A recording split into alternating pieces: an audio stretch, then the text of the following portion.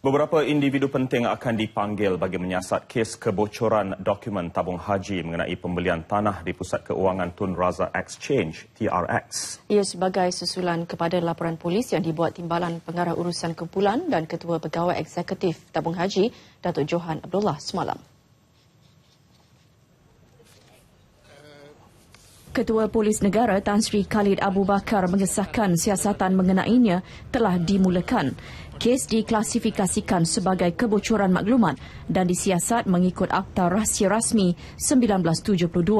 Dalam satu kenyataan semalam, Lembaga Tabung Haji menafikan pembelian Signature Tower Fasa 2 di Pusat Kewangan Tun Razak Exchange, TRX, seperti dilapor sebuah blog.